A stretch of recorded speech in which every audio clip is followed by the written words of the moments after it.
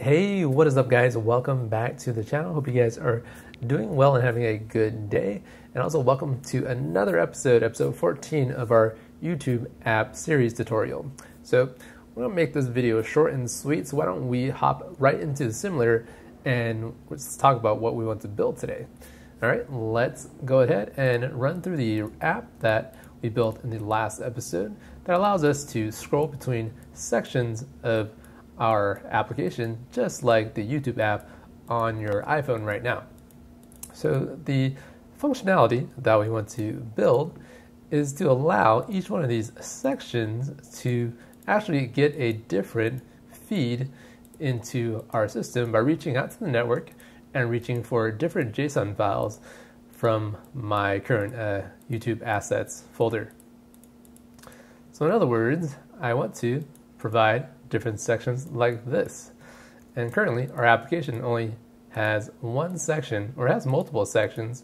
It only reaches for the home feed inside of, let's see, FeedCell, and it reaches for fetch videos here, and it reaches for my YouTube assets /home.json.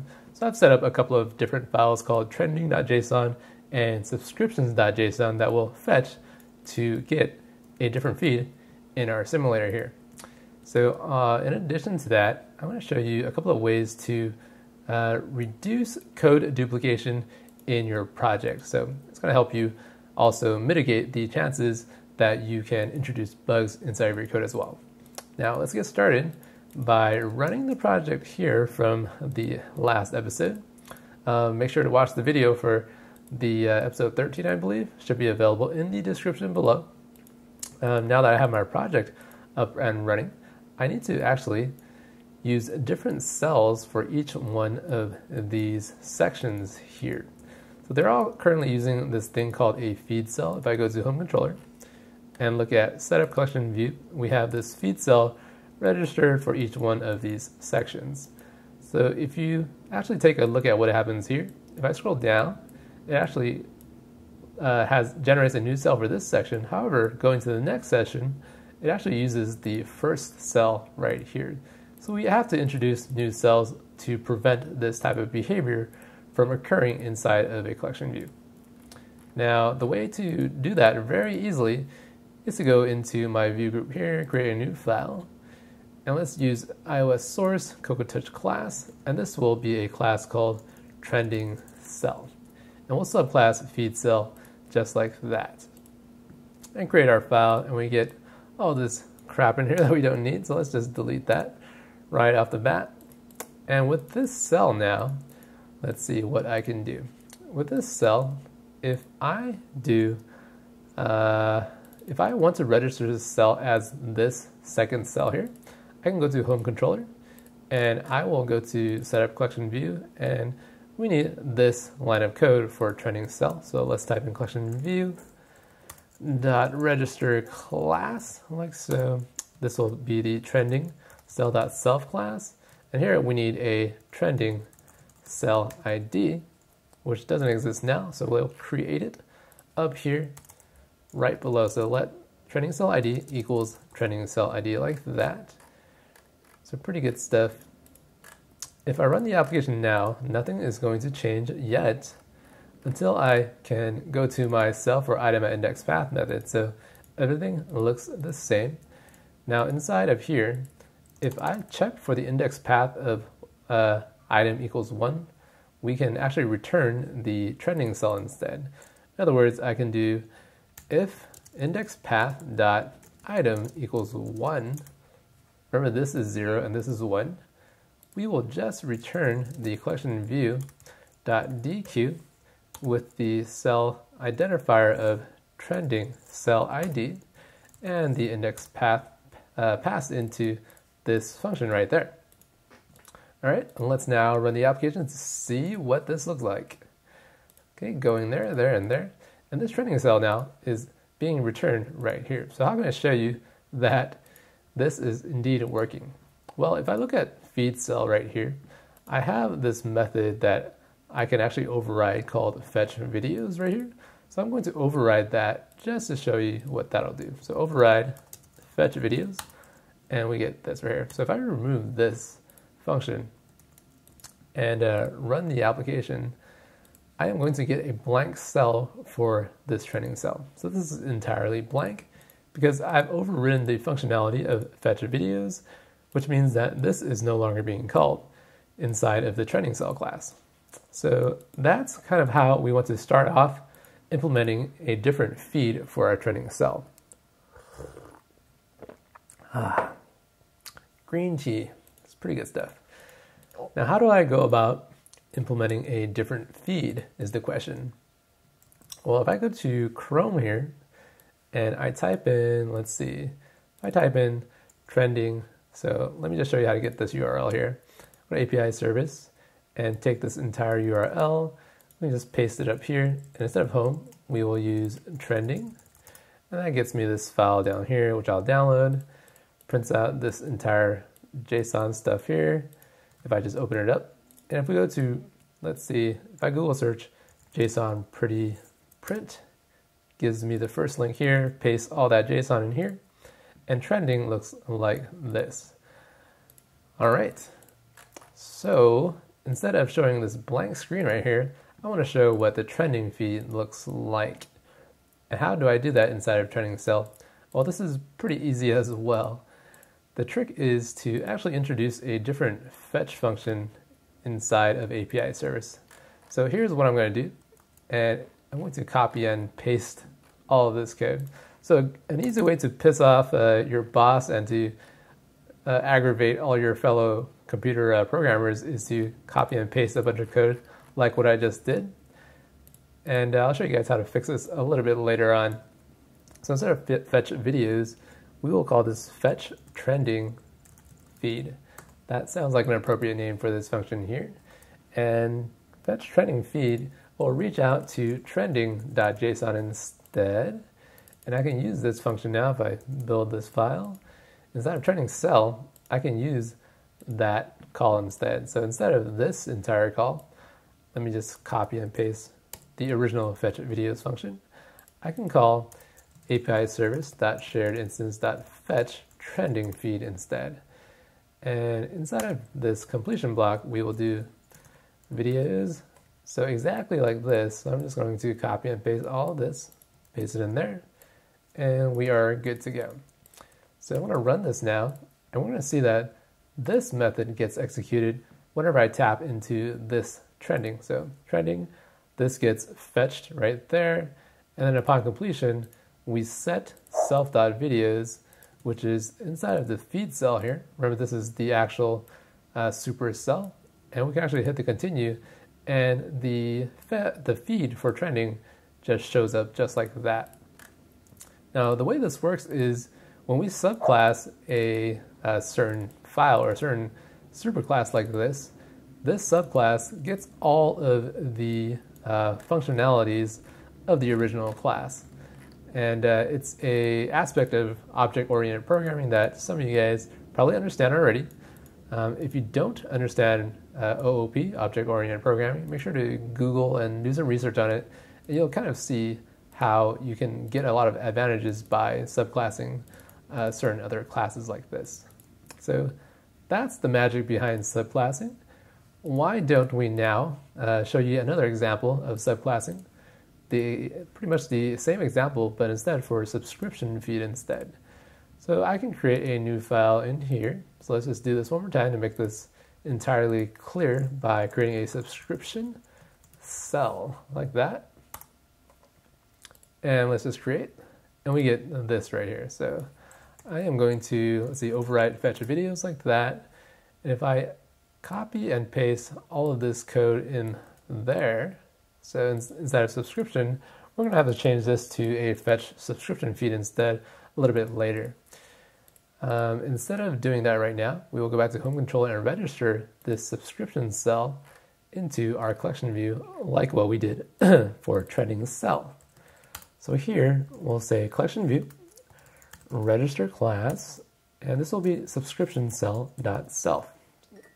Some more tea here. All right, and this string right here needs to be something of let's see, subscription cell ID. Sounds like a fitting name for this cell.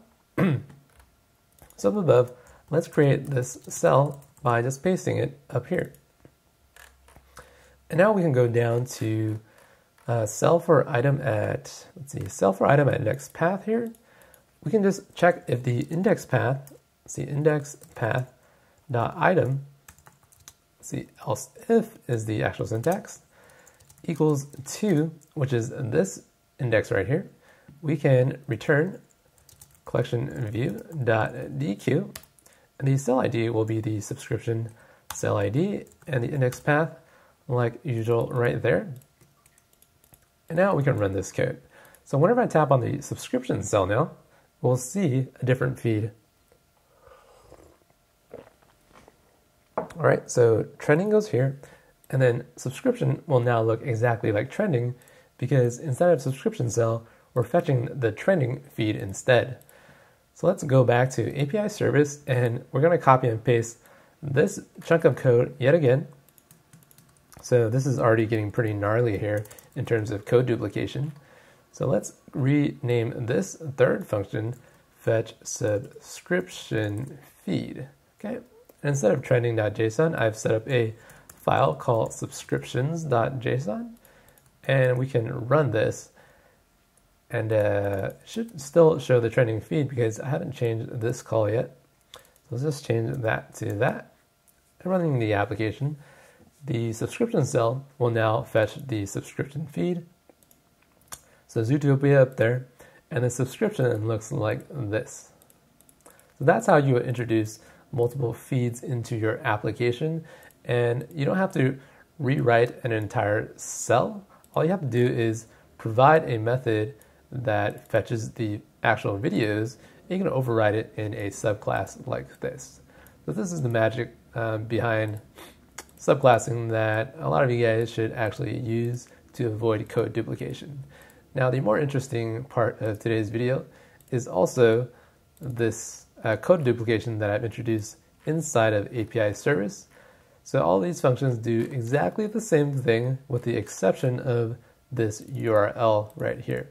So that means I can abstract this URL string out into a different, into a parameter for this function. And I'm going to create this function fetch. Let's see, what is a good name for this function here?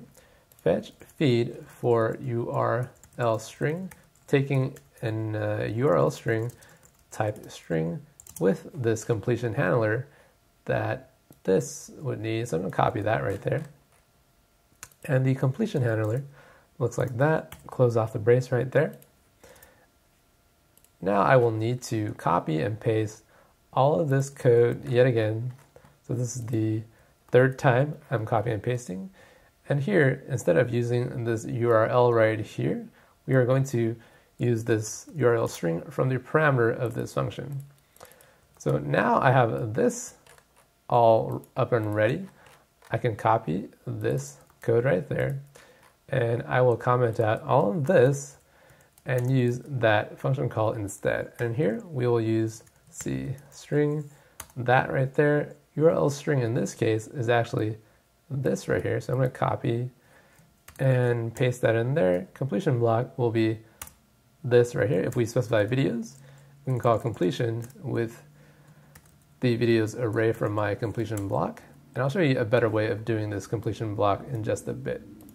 So now that I have that call, I can remove all of this code here. And running the application now, we have this function that just calls this other function that is kind of the middleman in our code. So the subscription feed looks just like this, and we need to fetch or fix the fetch trending feed just like what we did for subscription by copying and pasting. So I'm just going to paste all that code right there and use this trending JSON instead. So pasting all that in there as carefully as I can, and running this now, trending will look exactly the same, but we've reduced all that code duplication like that. And lastly, we will remove this code duplication by copying and pasting the home JSON, so I think I can just replace this by typing it in. That should be fine. And we can remove that. And here we go. We've pretty much removed all the code duplication in terms of the JSON fetching, and all of our cells operate just like it did before. Now, one other tip I want to give you guys is to actually reduce the duplication of this base URL as well. So I'm going to copy out this guy and let base URL equals this string here. And I'm going to use some string interpolation to replace that with base URL, which means that I can copy all that, paste that in here and in here. So the question is, why do I want to do this instead of just providing the raw string URL? The reason is, if I want to change the base location of my API, I can just change it up here, and all of our code down here still should work, which means that the service that we are using should be interchangeable, and that's the benefit of doing this. All right, pretty good stuff. Now, earlier I was mentioning how you can actually do a better completion block instead of calling completion on videos. And the way to do that is to call this guy with the same string right there, the same string, and instead of using this completion block right here, I can actually just pass in this completion in there. And that reduces the need for actually calling the completion block. So I'm going to run that, and it's going to do exactly the same thing. So you see fetching home feed does that. So we can actually replace this right there. Let's see if I can do this correctly. If I can just hit a comma here and close that off. Let's see, and this, just to be safe, I will paste the entire thing and replace this with subscriptions.json. So I think that looks pretty good. I'm going to run this now, and we will get the home feed, trending feed, and subscriptions like that. Now, let's see what else I can fix for you guys here. Okay. So taking a look at home controller itself or item at index path, I have this bit of code which looks pretty ugly in my opinion. And it looks ugly to me because we're calling this DQ function 3 times and passing an index path 3 times. So we can abstract that all away, which means I don't want to call this 3 times. And to do that, I'm going to actually abstract away the cell ID instead of creating a new function. So if I do this right here, let cell ID be a type string, I can just do this. So instead of cell ID, I think ID or identifier would be a better name.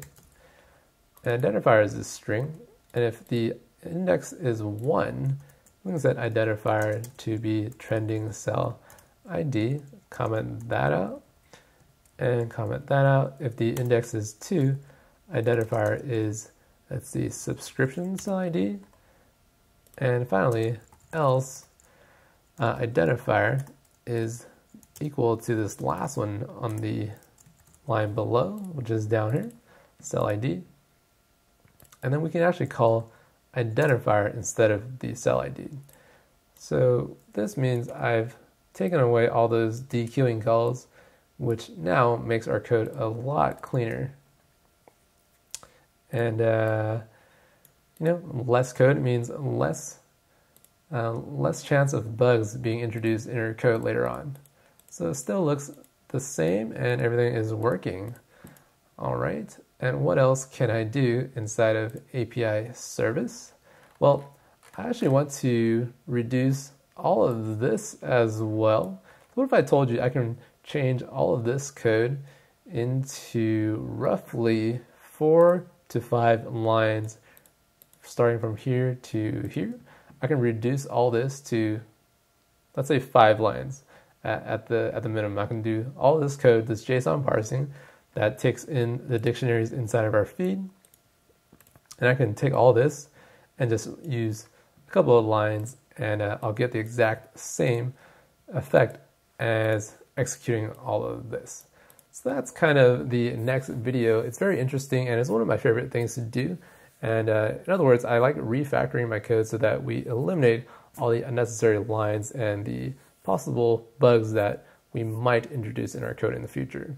Alright, make sure to hit that like button if you enjoyed today's video content. Also hit that subscribe button. It really does help me out, and it helps out the community that we're trying to create here. Bye guys, I'll see you next time.